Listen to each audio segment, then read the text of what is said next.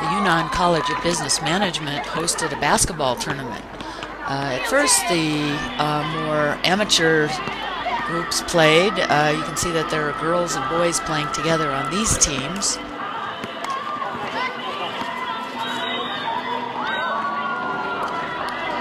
But then the playoffs began, and there's some really big players here, and really good basketball too. In fact, Yunnan College of Business Management won the entire tournament. They're the ones in blue.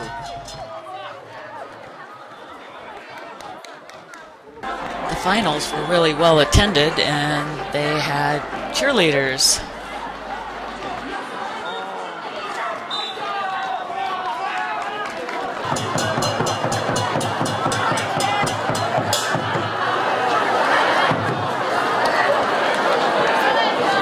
Basketball is really popular spare time activity. Some boys play every day.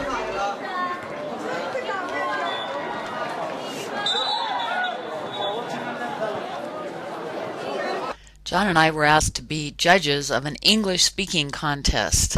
Years, the 29th Olympic Games will be held in Beijing in the year 2008. New Beijing Great Olympics.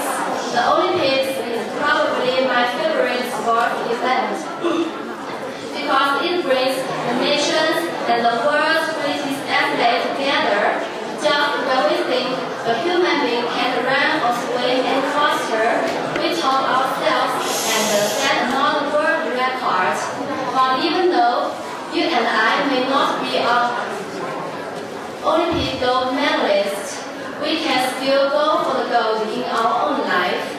A successful man said, find a dream that makes you crazy. Okay. Dream, and what should you do make your dream come true? Everyone have their dreams. My dream is to be a translator because I love English very much. So I choose to study the English major. I think to be a translator, I can help people who can speak English when they communication. I was impressed by the next girl's talk on the environment in China. It's a polluted world, a dirty world, that makes those lovely animals cry. Many of us are smart enough to know how terrible it is to improve the environment. But some people still persist in making the same errors and harming the environment. Pollution can be seen everywhere because air, water, and noise pollution become more and more serious. Unquestionably, it is essential that we clean up our environment. On the street, we can see cars producing smoke.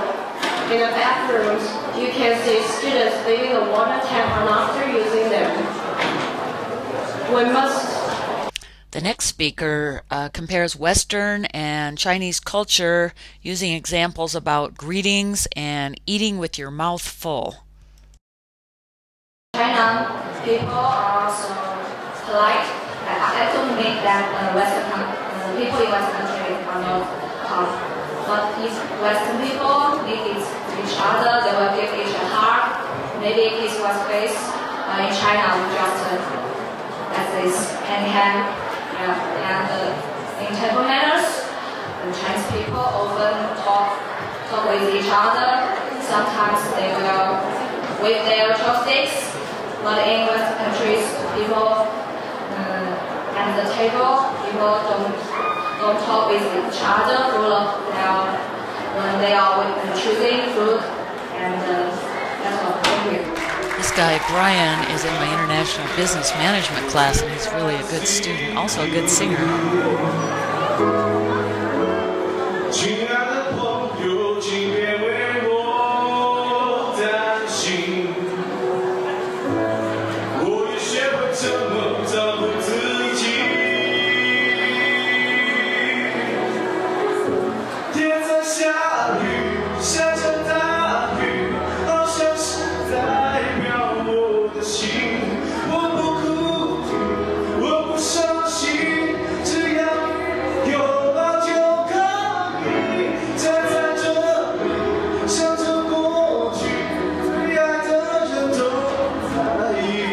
next time.